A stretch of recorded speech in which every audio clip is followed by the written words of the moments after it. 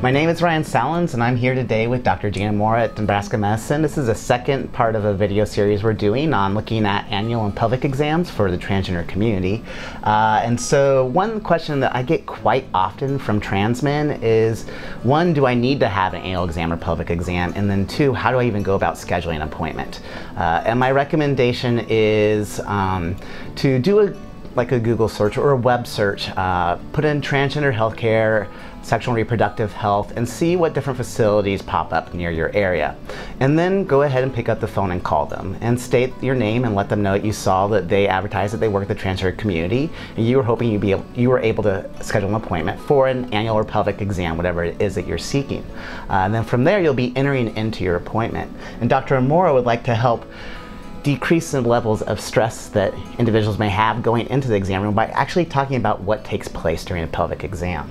So, yeah. Yes. Yeah, I mean, I think it's important because as you're recommending, and I totally agree with you, we don't want trans guys to get left out in terms of just the routine screening tests that we recommend to anybody. And so those again are just based on the organs that you have, and that's on that schedule that's say every 3 to 5 years. But also there are guys that maybe have never had a pelvic exam and now have a concern or a problem. So there's several reasons that people might end up coming in for a pelvic exam. And I think just knowing, once we kind of talk through it, it does seem to ease tension a little bit. It's going to be a somewhat uncomfortable exam. It is somewhat invasive, but I think just to have a good sense of what you're expecting and to be prepared for that, I think can help a lot. So the first thing that we'll do is you'll be in an exam room on the exam table with heels out to the side so that the doctor or provider can just look at the outside of the vulva. And I want to pause you really quick to let trans men know that if you're uncomfortable with the words vulva or the words vagina, which are the medically accurate terms for those specific body parts, please feel free to advocate for yourself and let the provider know what words you're comfortable with. Or if providers are watching this, please ask trans men what words they're comfortable with using regarding their body parts. That's a great point. Thank you, Ryan. So I am going to use, just for the video, terms that are commonly used and would just be in our textbooks, but I do think that I would really underscore that it's important as part of just making this is out to the providers out there, as far as making a patient feel comfortable, to try to describe what you're doing, but to ask them, especially just in advance, of what kind of terminology they might prefer. So I'm using vulva to describe the skin and the skin folds and everything that's on the outside that we would look at just without touching, and then just by gently spreading the opening to look and see if there's any sores or bumps or anything like that. And then we place a speculum exam to look further up inside the opening that I'm going to call vagina, to look inside that, and to look again for sores or discharge or anything along the length of the vagina, and then also looking at the cervix, which is at the top of the vagina. The cervix is the opening into the uterus, and that's what we're looking for when we do the exam to screen for cervical cancer. So we're placing a speculum. This is a pretty typical narrow speculum, and I would definitely advocate for trans guys to remind providers that they would like a narrow speculum to be used. I would say particularly for folks who are on testosterone, and also folks who have not or do not regularly have penetrative sex, that their vagina is likely to be narrower, and because of the testosterone can be a bit drier. And so that's a very just typical reaction, but it can make this exam more uncomfortable for you. If it's really unbearable to you, you may want to talk with your provider about actually using small estrogen tablets just in preparation for this exam that wouldn't affect your testosterone at all.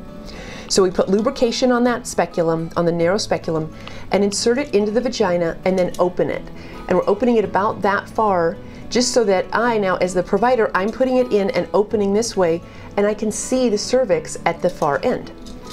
To do the testing that we've been talking about, this is the typical kind of swab that we would use for, or a brush that we would use for a Pap test, so to check for cervical cancer and HPV.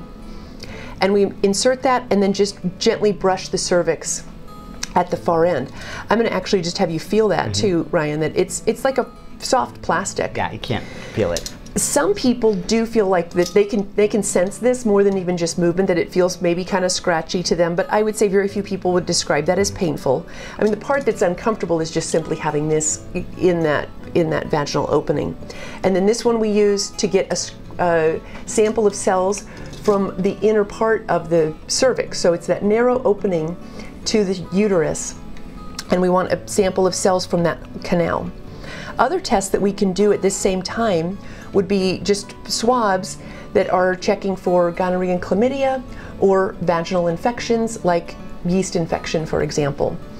Some of these, just to note, some of these, if you have concerns about these infections, this is totally reasonable to collect yourself as a self swab if you don't want to have this whole exam done. And gonorrhea and chlamydia testing, if we're doing a pelvic exam, we do it at the cervix, but it also is completely appropriate just to have it done on a urine test. So just, you know, things that, again, I do encourage people to get the full screening that they should be getting, just to for the best preventive health care. But there are also ways to do this test, even some of these tests with even less invasive measures. After we take the speculum out, then we do the pelvic exam piece, which is actually just feeling. And so we'll do that with lubrication on gloved hand and feeling, usually with 2 fingers, but sometimes if the vagina is quite narrow, can just use 1. And feeling the uterus and the ovaries to feel if they feel like they're normal size and shape, if they move easily and there's not a lot of pain or tenderness that would cause, you know, alarm for any kind of problem or infection or anything like that. Right. In the next video, we'll talk about certain health concerns that may result from what you learn at the pelvic exams. Yeah. You know, the last thing I wanted to mention on this, while we're talking about the exam, Ryan, is about the IUD as just one form of birth control, but that is quite appealing to lots of trans guys because it is extremely effective. It's, you know, among the top methods that we know as far as preventing pregnancy, and has no hormones at all. And it's not that, you know, trans guys can't use typical hormonal birth control. They can, and as far as we know, it does not have any significant effects on their testosterone. But lots of guys really prefer something that has no hormones at all. And that's this. It's a copper IUD. And one of the few drawbacks that it has is that it has to be inserted by means of a pelvic exam. You have to have the speculum in, and then this device itself gets folded down and inserted. It's a sterile piece of plastic when it's done, you know, in real life, and it gets inserted and just sits in the uterus. And then the strings come out, and we clip those so that you and partners shouldn't even notice that it's there. And that's highly effective for 12 years. So I just wanted to give a little extra plug for that while we're talking about pelvic exams, because again, I think lots of trans guys who are at risk for pregnancy are very interested in that, but their concern is going through this part first. So just to give another plug for effective contraception if you're in a position that you need it. And on average, how long does one of these exams take? Maybe 3 minutes. 3 minutes. Yeah. Wonderful. Yeah, it's, you know, usually when it comes up and people come in and they're having any kind of concern and we mention it, I certainly never push anybody to have it done there if they want to go home and think about it. But the truth is, it's really not worth the worry. It's, you know, lots of lubrication and better just to get it off your mind, in all honesty. Okay. Well, thank you for going over all this. Yeah, absolutely. All right.